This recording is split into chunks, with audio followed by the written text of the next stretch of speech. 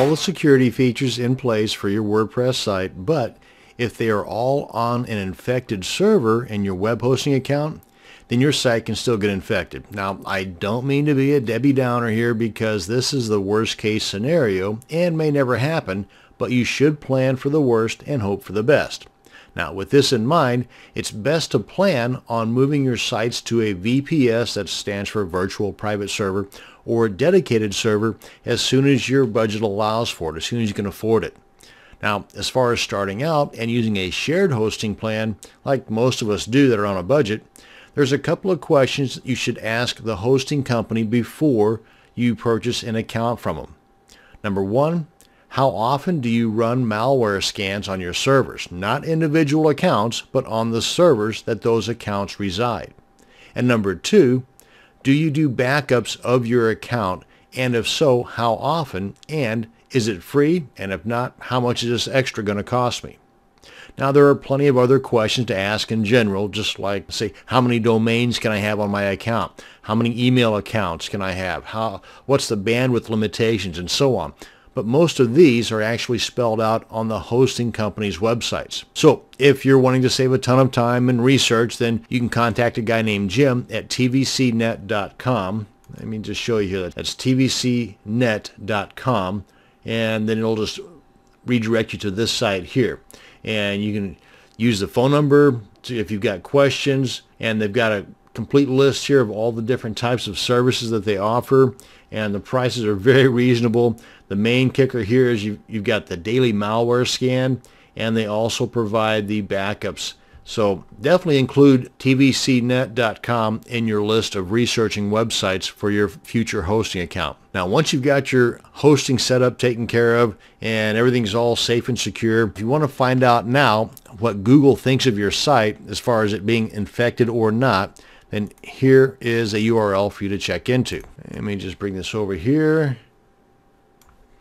And you can just replace this www.example.com with your URL, like, for example, this right here, and I'll show you an example of what it's going to look like.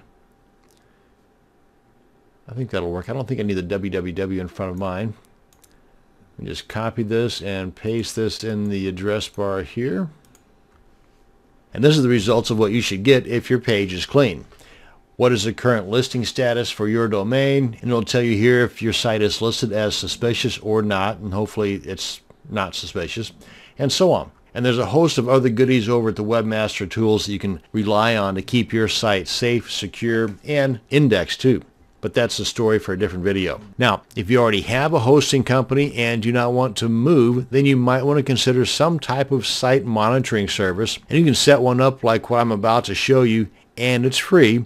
Or there are free services and there are paid services that'll monitor your website on a constant basis. Now, both paid and free have their pros and cons, and you can do a search for website monitoring service and come up with a little over 150 million results. So there's no shortages of options to choose from here. But let's go ahead and look at a way that you can do this for free, and it's going to take less than 5 minutes to set up. And this is called Google Alerts for Malware. So what you want to first figure out is a list of all the keywords that you want Google to alert you about if they happen to pop up on your site.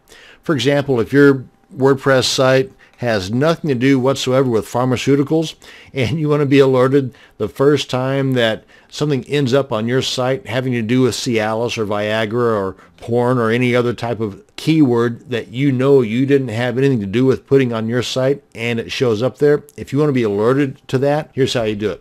Let me go ahead and pull in my handy dandy little timer here, set at 5 minutes. Let's go ahead and start this off. Now we want to head over to Google Alerts, and I believe it's google.com alerts /alerts. I believe. Yes, it is. And here's the search query that we want to put in there. You want to put in site:/yourdomain.com, or whatever your domain is, and then you want to put in a space and then the keywords that you want to search for. Let me just show you that on this text document here. Right here. This is what you want to put in. Site:/yourdomain. Replace this with your actual domain if it's .info, .com, .org, whatever.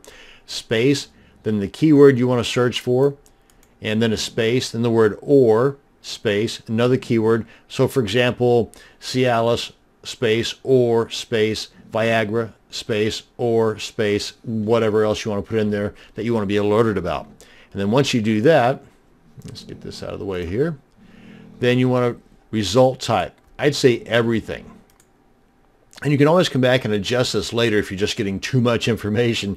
Hopefully you won't get any information. That's the goal here. How often? I'd say at least once a day. And because remember, this is free, so why not? How many? Only the best results? I'd say all results. And then your email address that you want the alerts to be sent to. Then click on Create Alert, and you're good to go. Now, if you have several alerts in here, because maybe you're fluent with Google Alerts, then you can go here to Manage Your Alerts to go in and edit any alerts that you have set up, or to see if you need to make any adjustments on any of those current alerts you've got already created. And there you go. You see, you were able to do this site monitoring for free in under 5 minutes. And that's going to bring us to the end of this video on site monitoring and web hosting the secure way. Thanks for watching. You have a great day.